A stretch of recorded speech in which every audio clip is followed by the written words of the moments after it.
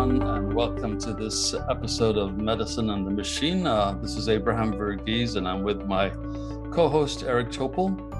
And we're delighted today to have two guests on our show. First is the writer Emma Goldberg, and I'll tell you a little bit about her. She has a new book, Life on the Line, Young Doctors Come of Age in a Pandemic. Emma is a reporter at the New York Times. I'm sure you've seen some of her work, writing for such sections as the health and science, styles, gender, and culture, among other stories. And this book emanates from one of her pieces that I think is just quite remarkable, a story that she's going to tell us a lot more about. It basically is the tale of the COVID epidemic in New York City, but told through the characters of 6 medical students at the time who are now interns, and we're now privileged to have one of them with us, and that is Sam Dubin. So Emma and Sam, welcome. This is just a wonderful story, and so good to have both of you here.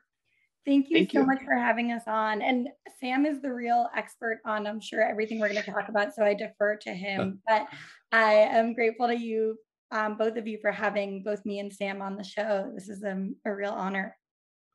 You know, I'm going to start by reading the only passage from the book that I'm going to read is this passage that really kind of blew me away because it was so uplifting. There were many uplifting moments, but I think this was particularly one.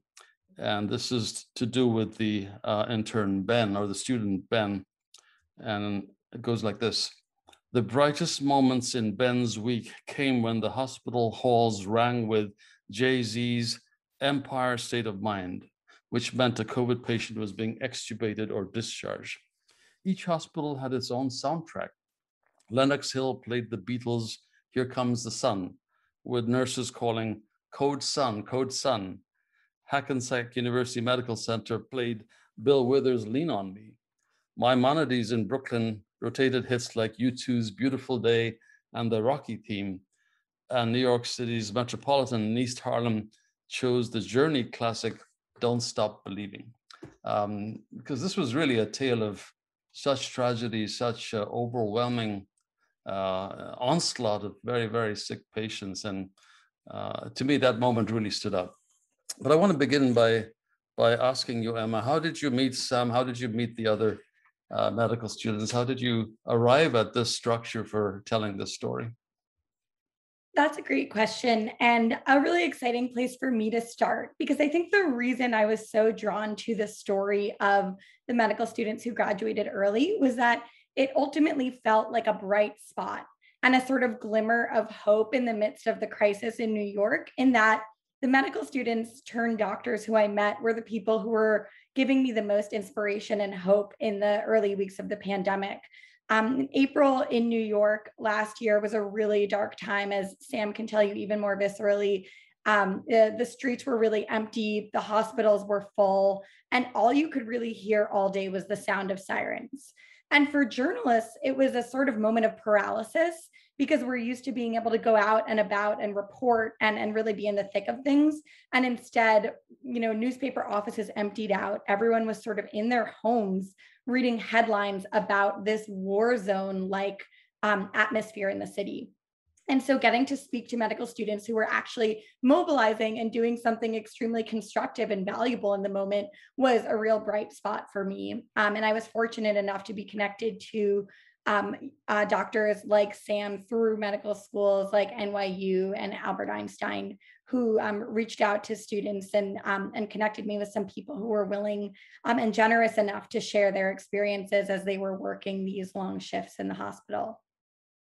That's wonderful. Sam, so the book really begins with you and it also ends with you. Delighted to have you here. And that must have been quite a shock to be a final year medical student and suddenly watch this happen. And tell us a bit about how you wound up, volunteering essentially to work in the hospital. Absolutely. So I think, as Emma at some point describes in her book, the reputation of fourth year of med school is often a very expensive vacation, or at least one that has the pressure cooker of the earlier years is released somewhat, especially post-match data, wherever you're moving and starting. And obviously this one didn't keep to the textbook. So I think a lot of us were ready and waiting and already in a mindset to say, you know, we have these skills, we've matched, and we're just kind of waiting to start. And I think for many of us who, you know, had the time and privilege to be able to step forward and offer ourselves in this way, and while it was a very surreal circumstance in order to do so, it certainly fit with the narrative. You know, we're going to be otherwise quarantined in our homes, figuring out a way to volunteer. And actually, you know, in less than 2 months anyway, this is the same skill set we're supposed to start developing, certainly in a very different context. But I think for a lot of us, it was, you know, when we took a step back and looked at everything else going on and weighed the decision, it was, I think a lot of us were happy to do it. You know, we're coming out of a training, we have those skills, and certainly the need was very present in more ways than we're used to, I think, as healthcare providers. Emma, before I turn it to Eric, to just follow up on that first question I asked you, and Sam, thanks for that wonderful answer. Very, very erudite explanation of how you came to this. Talk about the structure. I mean, you could have told the story in so many different ways. I'm glad you told it the way you did, but did you wrestle with that? Did you arrive at that by accident? How did you get to this, using 6 characters to tell the story? That's a great question. I was following a greater number of doctors toward the beginning, and over time winnowed down, partly based on just who was willing to kind of continue updating me and providing me with, you know, real information and kind of as much detail as they could about what they were seeing and experiencing. And ultimately, I did want it to include doctors who had all different interests, had come from all different communities and all different perspectives. And so the doctors I followed in the book all represent kind of new aspects of what it means to be drawn to medical care, and new sort of specific interests within that. There was a young Orthodox Jewish woman who wrestled with questions of her faith. There was a young first generation American who had grown up with a family that was in some ways skeptical of Western medicine and of the US healthcare system in particular. So I wanted to follow doctors who brought, in some ways, surprising or unexpected or just diverse viewpoints in terms of their medical interests. And then the decision to bring in some of the history of the US medical system, and particularly of medical education, was sort of an organic one that came about, in that it began to just feel to me like a broader story about the changing face of medicine, the changing norms and perspectives of younger doctors. And I wanted to contextualize that by looking at the histories that inform how we actually got to the current state of US medical education. And that led me down some paths toward the Flexner report, toward the kind of histories of paternalism in the system. So I knew that I wanted to kind of bring in different threads that would inform particularly lay readers who aren't as familiar with the history of US medical education. Well, it's such an extraordinary book, Emma, and congratulations on it. It's a phenomenal contribution about medical education in a historic time. I go to Sam, and I think what's really fascinating is kind of like going in the deep section of the pool when you start your internship normally, learning how to swim. But this was obviously couldn't be more of a contrast. You're learning how to swim in the worst pandemic, and at Bellevue Hospital, no less, the place where, it's kind of been ground zero for HIV and now with COVID. So didn't you have a lot of trepidation, even though you were eager to kind of get started in your medical real career beyond just the med school part? I admittedly likely should have had more trepidation than I did, and not out of bravery, but perhaps out of cabin fever from pandemic. And I think just eagerness to start. At NYU, the early graduates were put where their sub-internships were. So we had some familiarity with the system in that regard. But to your point, when we arrived there, the system was not functioning as anyone knows the system to function. And I think when we started, I think we showed up in April, and I was there April and May. And I think not necessarily that the wave had crested, but it was still very much up in the air. And I think that said, there were a few people in front of us in line, the house staff that was there currently, and other additional support staff who'd either been relocated or redeployed. So I think part of what helped with the trepidation was not just going crazy from being in my apartment for a month or two, but knowing that in some ways we know that system's there and who we're working with, especially seeing people from our pediatric clerkships now with us on medicine, or a fellow from endocrinology who'd finished residency there the year before but was now the attending for me as an early graduate. So it was a sort of bizarre community that was still a community. That said, there was certainly like this getting home and showering immediately and looking at my scrubs as though they were toxic, versus just the normal C. diff spores or MRSA, that I'm scared of.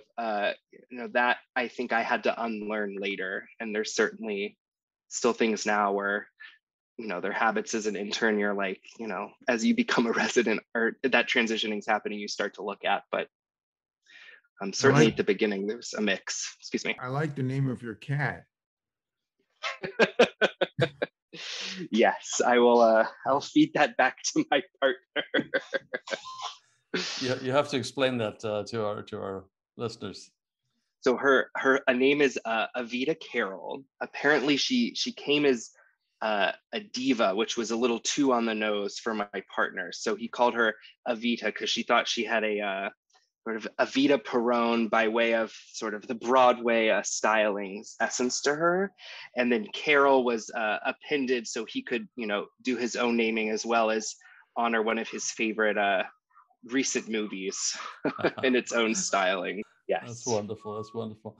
Emma, I want to follow up on Eric's question because in many ways, Bellevue could have been the centerpiece for the whole book. And it's such a storied hospital. And I remember reading a book by an eminent historian just about Bellevue.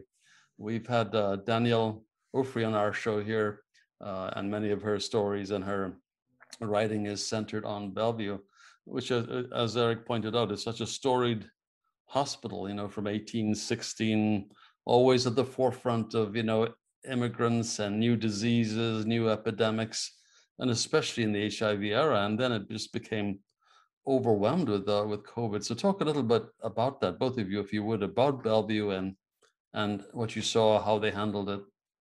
Absolutely. Well, one of the most fascinating moments for me, I would say, was picking up David Oshinsky's history of Bellevue last spring, and I was reading that as I was speaking with some of the doctors around New York who were going in and out of the COVID wards, and reading Dr. Oshinsky's account of the history of Bellevue includes journal entries from interns who were working at Bellevue during the HIV crisis, and it includes the experiences of people who saw other epidemics hitting New York over the decades, typhus and so many other diseases. And some of the words of those doctors, it felt like I was reading like modern day accounts of people who were witnessing COVID. And they were fascinating. One of them talked about seeing, wealthy New Yorkers fleeing New York in the 1860s. And it was like they saw the chariots flowing out of New York City, and it felt like people escaping Pompeii while the lava was flowing. There were these like visceral moments that felt like it mapped so precisely on what we were witnessing. And this was at the time when you were seeing people leaving New York City in droves, and just these eerily empty streets. And then you were seeing I was reading the accounts of doctors who were in the AIDS wards at Bellevue, and we're talking about the kind of simultaneous fear and pride, and also just the real grief of seeing patients there who didn't have visitors or family members with them. And so it felt like this really intense experience to read all of these accounts from doctors at Bellevue over the centuries that felt so attuned to the experiences of what people were talking about seeing in the COVID wards. And that was a real fascinating moment for me, because it just felt like the history was coming alive, and also like there were people really walking in the footsteps of that history and honoring what Bellevue has always really stood for, which is being at the forefront of New York City's response to various epidemics. for me, looking at Bellevue as like a character in the book was a really emotionally intense experience, because you just saw the way these storylines of epidemics and crises repeat themselves, and the really courageous role that doctors continue to play in them as they always have. So getting to kind of touch on that history was fascinating for me. I think it probably won't surprise many of our listeners, but I'm sure, Sam, it must have been a surprise to you, or maybe not, to find how much of your work revolved around almost social issues, dealing with all the things that were bigger than COVID. I mean, there were people who were coming from Rikers Island prison, and their issues in their mind were COVID was only a small part of that. And could you speak to that a little bit? Of course. I think, of the COVID disrupted all systems, not just healthcare delivery and who was deployed where in the hospital. And for folks listening, Bellevue is one of Health and Hospitals, which is New York's public city hospital system. It's one of, I believe, 12 or 13 hospitals, but it is a flagship in that it has one of the highest level of resources. So many folks from all over the city end up getting transferred to Bellevue if they need cardiac catheterization or a potential neurosurgical intervention. So although geographically, we're in sort of Far East Side without subway access for those listening from New York. We get everyone from all over the city. So we were, not spared any part of what the city saw. The timing of this pandemic and me graduating early and seeing Bellevue as a place where HIV and AIDS had been an epicenter was, I think, something I'm still processing. I think coming into my interest of LGBTQ health in college, I was sort of following the opioid epidemic as the modern day parallel. And then all of a sudden, I'm the one responsible for bringing in a food tray because the ancillary staff isn't vaccinated and doesn't have enough masks. Or I'm the one responsible standing there sweating in my PPE, holding up the phone because a loved one can't come in the room to have a discussion about the end of life. And I think it's easy to forget anyone's job in healthcare. I mean, there's so many things, and you can forget you're at Bellevue. And one of the joys of talking to Emma was sort of like, oh, this is happening. But certainly Emma tells the story of my experience with a patient who was incarcerated at Rikers Island, and because of the pandemic, that incarceration ended in the midst of his hospitalization. And I think we're used to sort of trying to navigate that system as best we can as healthcare providers at Bellevue, but it was just one more disruptive thing that COVID took the curtain off of, and we got to see that system even more so for what it was and how it impacted our patients. Medicine and the Machine will be right back. Welcome to Medscape's latest podcast series, Medicine and the Machine, featuring Medscape's editor-in-chief, Dr. Eric Topol, and master storyteller and clinician, Dr. Abraham Verghese. Remember, you can find the latest in medical news, expert perspectives, clinical tools, continuing medical education, and more at medscape.com. One of the things that I guess is somewhat surprising that came out of all this because of its surreal, intense, nightmarish situation is that medical student applications have soared tremendously, like we've never seen. I'm not sure that's what they're getting into, of course, but I wonder if we could get both of you to comment about that, because this is something that is kind of reigniting the enthusiasm, excitement about being a doctor, which we haven't seen in a long time. Yeah, I think that those are the numbers I've seen as well, that there's been like an 18% jump in applications, and actually a parallel jump in applications to nursing schools as well, which is fascinating. But to me, it wasn't all that surprising after having talked with people like Sam, who decided to graduate early and go right into the hospitals. Because I think what I heard from talking with so many people was just a sense of, and Sam will speak to this better, but a sense of obligation, and just the sense that there's value in being able to put the skills to use that you've been trained with. You've done the hard work and you want to be able to help. And there's never really been a moment where we've seen so viscerally how much we rely on healthcare providers. We had that, my favorite part of the day last spring was that 7 p.m. applause, because I would always go out onto the street and you would just like hear it ringing out. It was really the loudest moment of the day on my street, aside from the sirens. And there was that like tribute being made, because I think everyone in the city was viscerally aware that while so many people were locked in their homes, the people doing the real work out there were healthcare providers. And without those people making those sacrifices, we would just be in far greater trouble than we were. And I think what I heard from talking with a lot of the doctors I followed was that actually a lot of their a lot of the sense of trepidation from people I spoke with was not so much about, putting themselves at risk, because they knew that was what they'd been trained and what they prepared to do. I think it was more from some of them actually a concern about sometimes not actually being able to do all they wanted for patients. And, there were some situations where doctors were showing up, and a young woman named Iris, who I followed, I remember one of her first patients died really shortly after being admitted. And she had this moment of thinking, she knew she'd made the right decision in going to graduate early and work in the hospital. Her regret was just that she couldn't actually do all the life-saving work she wanted to do. And this disease was so novel. And she and her coworkers were still figuring out what they could do in certain moments to actually like put to use the life-saving skills they were trained with. So I think the trepidation was coming more from, not being able to do everything people possibly wanted to, less from the work of actually putting their own health on the line. So I think that there's a real sense of like duty, obligation, and courage that so many of us saw reflected in healthcare providers over the last year. And I think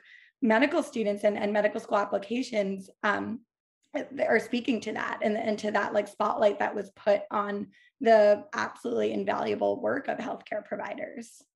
A significant part of your book, rightly so, is about the phenomenon of race and medicine. And, there was a disproportionate number of people of color and people, disadvantaged by the healthcare system who suffered COVID and died in numbers greater than other groups. And actually, just to tout something that we just published in JAMA Online, the numbers of physicians who died in the period that we studied using public databases like Medscape and The Guardian, who were keeping track of these things, of the 132 physicians who died, a disproportionate number were foreign medical graduates. There's about 25% of the nation's physicians are foreign medical graduates, but the percentage who died was higher, and it was also disproportionately higher in places like New York City, New Jersey, where there are more.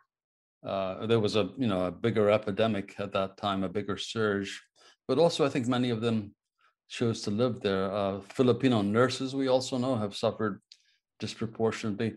So I was really, pleased to see you engage with race and talk about, for example, the Oakland Men's Health Disparities Project, which is done by some of my colleagues here.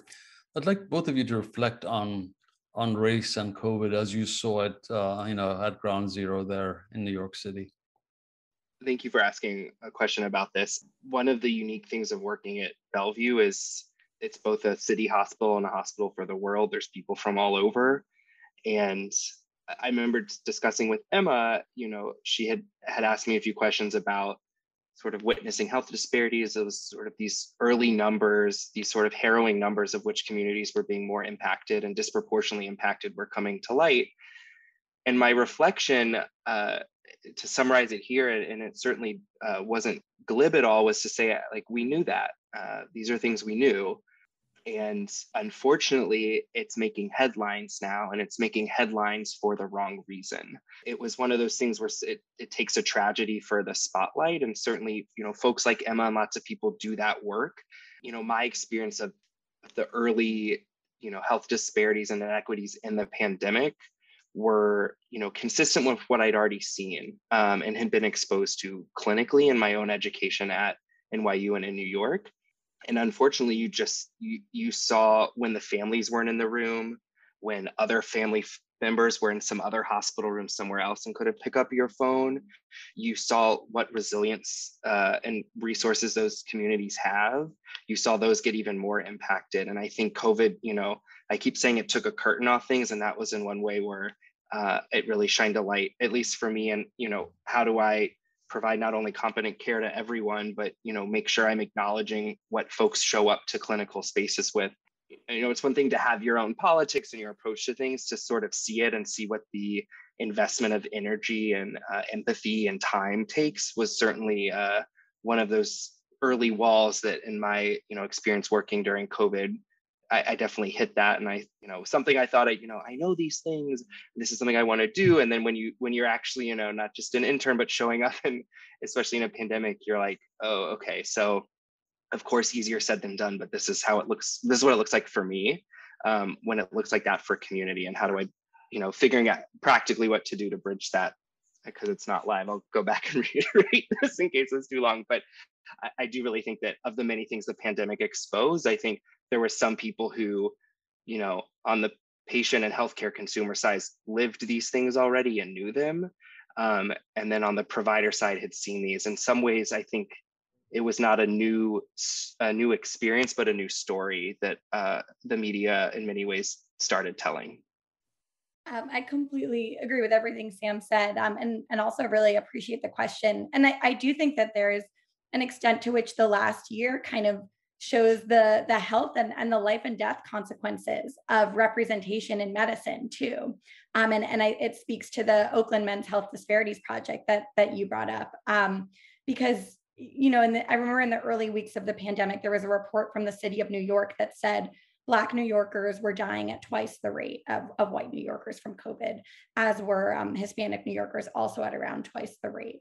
And then you look at those statistics in conjunction with the evidence that shows that that Black and Hispanic patients often actually have better health outcomes when they're seen by doctors who look like them. And it speaks to the real stakes of representation in medicine, and the kind of real the urgency around widening the pipeline and boosting the number of Black and Hispanic physicians represented in the workforce, which is both under 6%. I think we're fortunate to have access to more and more evidence that shows that like empirically that health outcomes are better for Black patients when they're seen by Black doctors, because that can just boost and amplify the calls to have more representation in the medical field.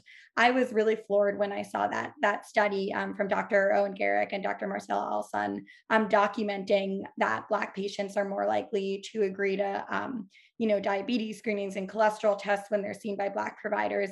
And it's just, I think we're really fortunate to be living in a moment where we're able to document why it's so important to continue to boost the numbers of physicians from all different communities and all different backgrounds. And now I think the real work is around thinking about what does it actually look like to actualize those calls for representation, not just pay lip service to it, but to really look at who has access to the pipeline, and how are we eliminating also all of the sort of invisible costs that go into medical training, whether it's pricey study banks, flashcard banks, exams, flying to interviews. There's all of these kind of hidden costs, I think, too, to becoming a doctor.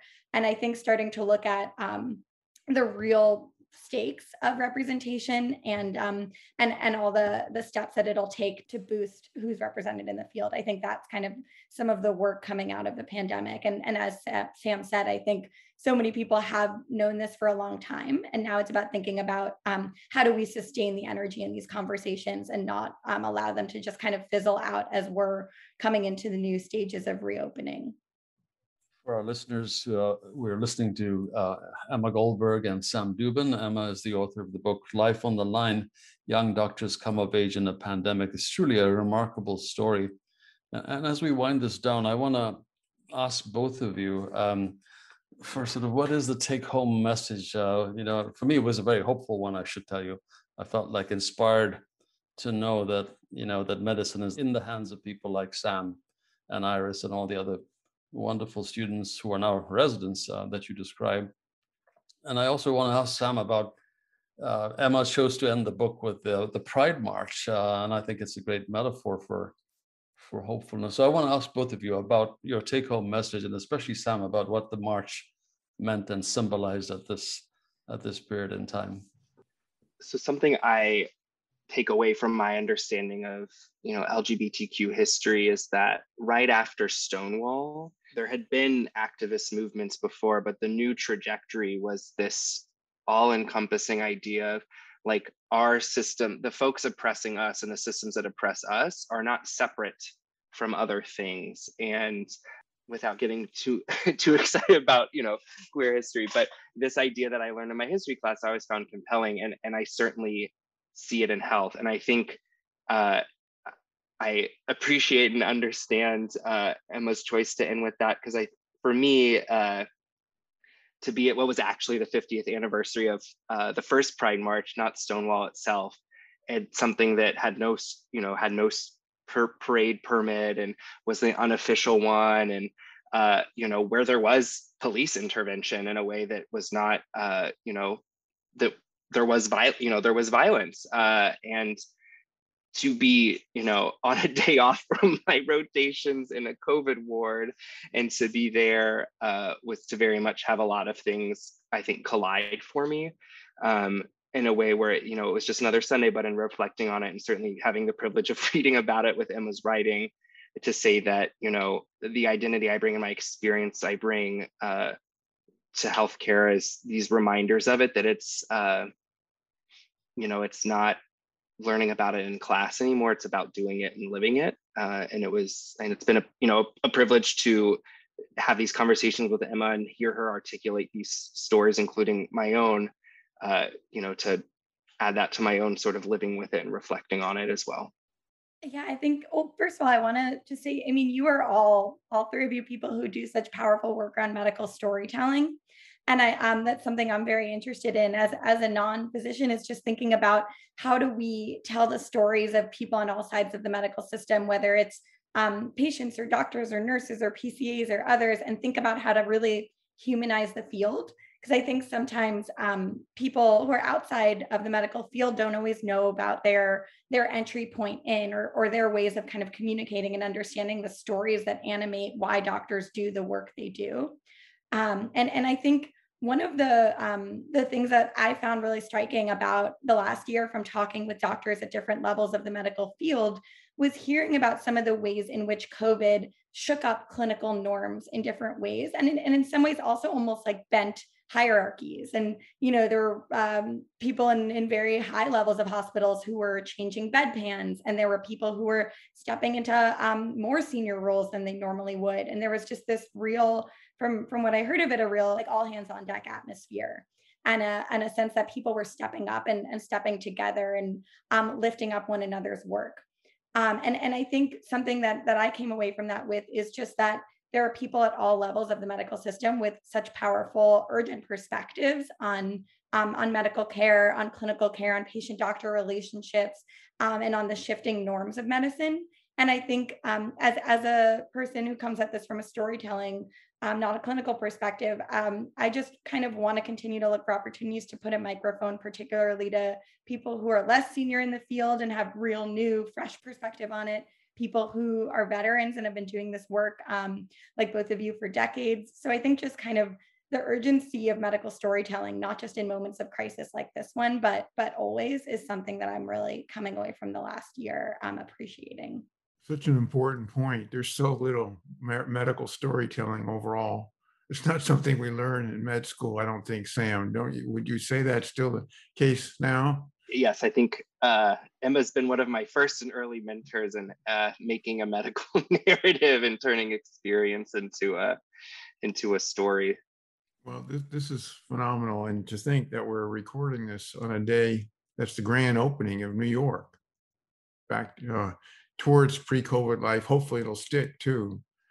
We can't thank you enough for the contribution, Emma, that you made to stitch this all together as a masterful storyteller. Sorry. And to Sam, I'm thankful to all of you. no. Seriously, Sam was so generous with his time and his insight. And it was such a privilege to learn from him as he was in Bellevue doing such critical work. Well, we know Sam's got an incredible career going forward. He's probably compressed 1 year equal to 5 years or more, maybe 10, I don't know, but incredible experience that you were immersed in. So I'll leave it back to Abraham for some final thoughts.